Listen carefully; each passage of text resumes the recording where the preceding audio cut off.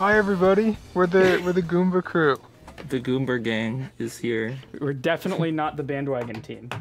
Not a completely different group of people. Okay, well hello. Hello, my name is Wilfred. My name's Janine. I'm Marble, so I had a mouthful of peach, so I didn't. I'm STEVO. Oh, this is going great. Yeah. This is the level. Oh man, we have like no plan. So this is just a short video to kind of explain some of the more interesting setups in this level. We just want to keep it brief and talk about like the really cool stuff, the really cool things and tricks we had to do to make this level possible. We're going to aim to keep this video less than 8 minutes long. You will be able to see how badly we failed at that right about now. But basically, we'll be doing a more in-depth live stream at some point in the coming weeks where we'll go over everything without skipping stuff. So the Goomba levels first started out with BearWare's this really be a Goomba moment. I think that's what it was called. It just had Goomba in it. Goomba moment. It was just a level with a bunch of Goombas trolls. Yeah, it was just a Goomba themed level, and it's just very memorable for being very simple and just slapstick and funny. So, you know, we had to make a level for 7MMC later down the line. We're thinking it's a level that's going to be part of, you know, this big event, and a lot of people are going to see it, and we want something that'll be appealing to a lot of people.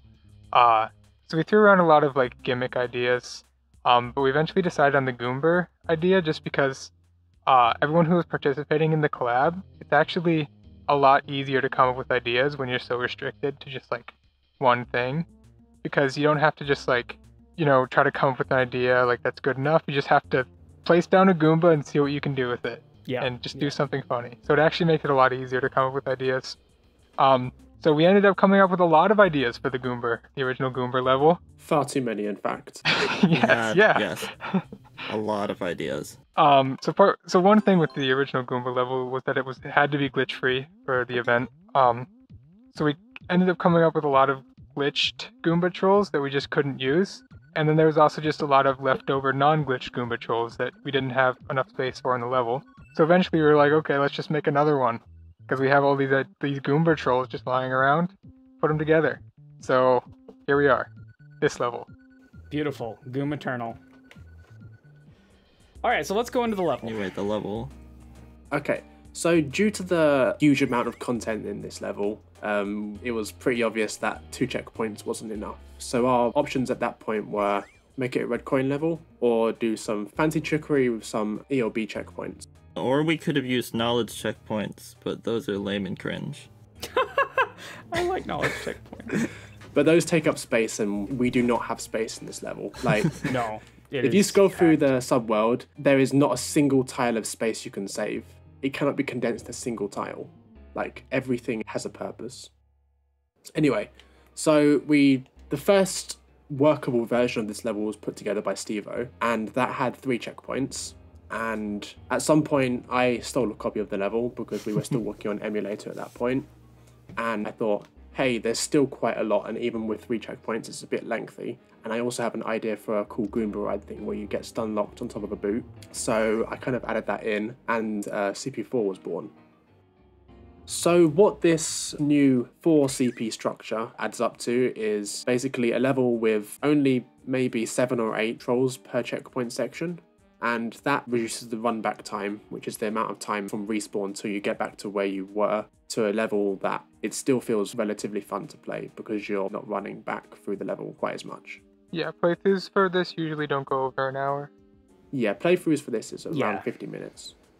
And this is one of the reasons that we could justify doing guts in this level, which is, I guess, what everyone probably wants to know about, is because the run back is actually fairly short. Each section is pretty short. You can get back to where you were without too much hassle. So the CP ones feel actually fun and funny rather than soul-crushing and time-wasting, as they often do if you're not careful. We've also paced it so that trolls with longer wait times tend to be towards the end of checkpoint sections, so you're not going to spend like 10 seconds waiting for a P-switch to end right after you've respawned every time, for example. Let's talk about this checkpoint first, because this one is more of the standard setup. So this checkpoint, when you respawn at first, it's just a regular checkpoint, and then when you respawn again, you get the red coin and go the other way.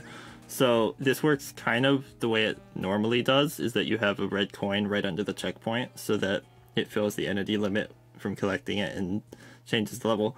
But in this case, you'd usually have a bunch of one-ways to fill the ELB, but instead here we have a spike ball at the bottom that gets teleported by a thinks it's in a claw POW, and it hits a row of note blocks along the bottom of the level, and that spawns a bunch of stuff to fill up the entity limit. But because those things are like spawning into walls or they're far away, they despawn instantly, and that allows you to check ELB and then not affect the level at all. Yep, and the coin has to be collected before you get the checkpoint. And in this case, it's collected off screen by this shell that you kick. It goes on a magical journey all the way through here, underneath this pipe, and up through here, up through this bridge, and grabs the red coin for you.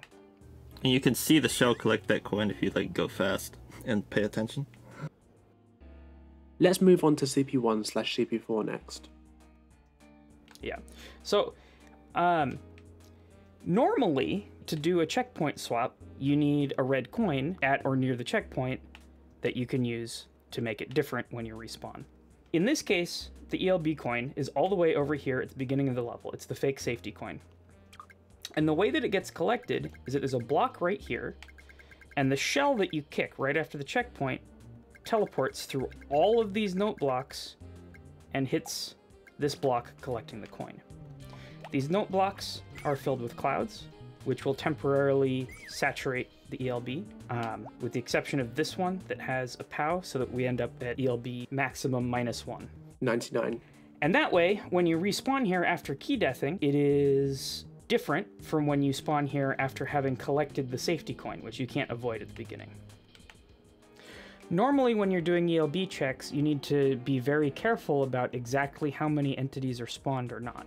In this case, we can't, because this boot Goomba might have despawned off the bottom of the screen. But the way that we're doing ELB is able to fill the ELB up to 1 under the limit instantly. So it actually doesn't matter how many entities are spawned, because we take care of that with an instantaneous note block spawn. A buffer. Let's just talk about the Intangible Goomba first. There's so much I want to say about this, but I know I need to keep it brief. When we were making the original Goomba, I think it was Fifth Night found that Goombas that split off don't actually damage you, but once they land on the ground, they become real Goombas again, and they can damage you, and you can bounce off of them. But what I found is that if you launch them up with a seesaw, it doesn't count as them going on the ground. So they just get launched up into the air in this intangible state. So that's how this Intangible Goomba works. You split off a Goomba while it's still falling, and the seesaw makes it so that Goomba never touches the ground. With stunning, you can't be stunned if you're already in the stunning animation. So the way that Stunlock setups work is that they're all timed so that the Sledge Bro hits again exactly when your previous stun runs out, so you can't escape. What we have here is we have to transfer you from being stunned by one Sledge Bro to being stunned by a different Sledge Bro. So we have to get a frame-perfect timing for the second Sledge Bro to hit exactly when the last one runs out. The problem we found with this is getting it exactly frame perfect consistently is really rather difficult, and we still haven't managed it in this level, although it's almost perfect. So we had to add a layer of redundancy where the Sledge Bros get killed after they are no longer useful, so that if you did manage to get off the Goomba and you're just sitting somewhere stun locked for all eternity, we can get you out of it after a while. Okay, so the next thing on the list is the launcher swap, which is, probably what most people care about the most. So, how did we swap this launcher? This launcher is a Shellmet launcher. The launcher that shoots boots is over here. This is a boot launcher. This POW goes off a broken track and push teleports this launcher up to this switch block. I've put some switch blocks here so you can see it happening a little bit better. This launcher goes off a broken track and gets carry teleported to this spot. And both of those things happen at the exact moment that these platforms load, which is when you go over this gap. It's actually really seamless.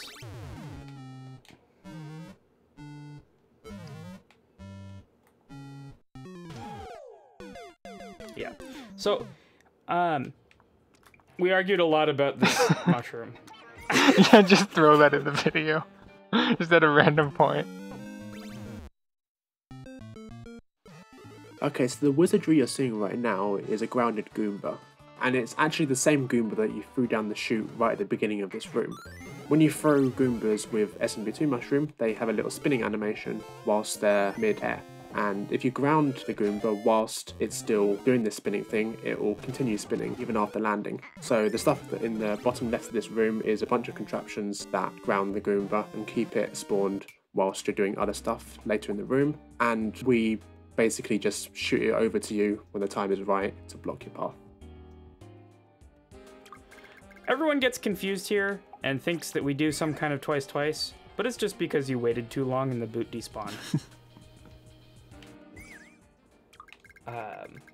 We're not going to talk about this setup today because it sucks and I hate it, and Clowncars are stupid and bad and you should never use them for position detectors ever. We spent about 4 hours in a Discord call trying to troubleshoot this contraption at one point. This is like the 3rd time I ruined this collab. Yes, I can think of exactly 3 distinct times. These Goombas are detached pipe Goombas. They think that they're in pipes. The pipes that they are in are over here. And while you're in this room, the ELB is filled in such a way that only one of them can spawn.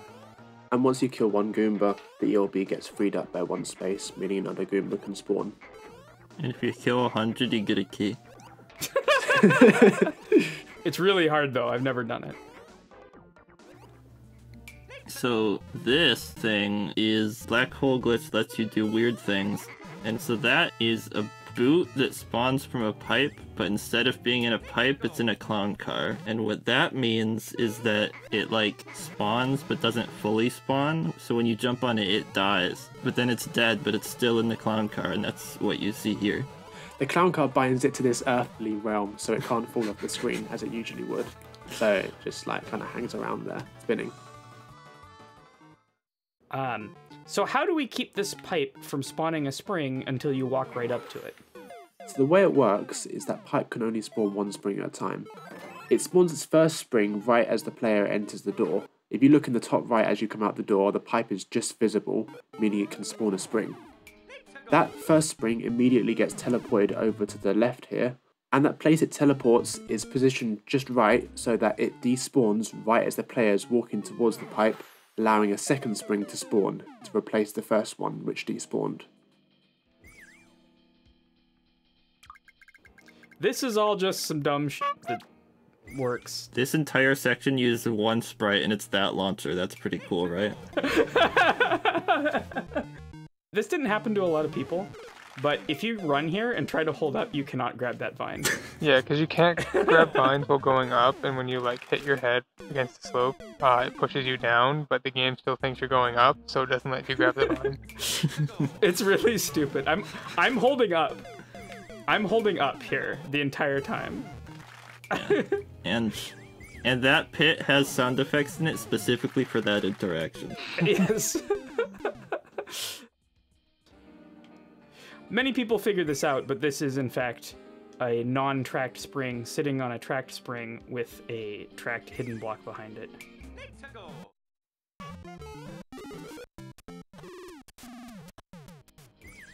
So a fun thing about collabs is that we always hopelessly run out of sprites. It was the case in Wagon World and it's been the case here.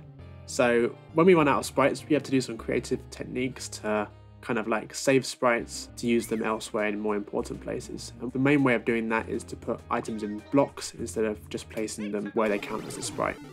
So we have a lot of crazy sprite saves, but this one takes the cake as our craziest.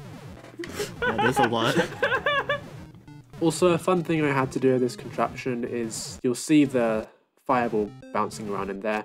I had to make the contraption do what I wanted, but I also had to shape all the blocks in there so that the fireball bounced around for an exact period of time before going up top and killing the sledge bro up there. Oh my god. What are those angles? Oh my god, Marble. No, It missed. That also happened a few times, but in the real thing, it does always hit the sledge. This was all trial and error, and it took about maybe 3 hours of just changing one thing and then waiting 2 minutes to figure out if that made it shorter or longer. Oh my god. We'll be doing a much more in-depth live stream at some point in the future, so keep an eye out for that. And if you haven't played it, it's on Open Course World right now. Yeah, you should go play it on Open Course World because Nintendo can't delete stuff there. Woo, yay. True. Yay. And thank you so much for playing and or watching our level. Bye! If you're not playing this level, you're gonna turn into a